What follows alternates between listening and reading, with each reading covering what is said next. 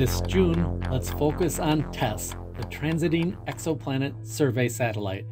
TESS has been in far Earth orbit since 2018. It discovers exoplanets, planets orbiting distant stars.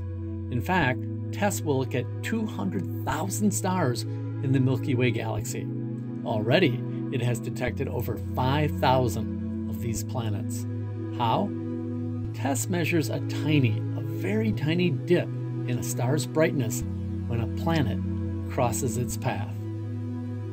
Astronomers reason there are billions of planets around other stars.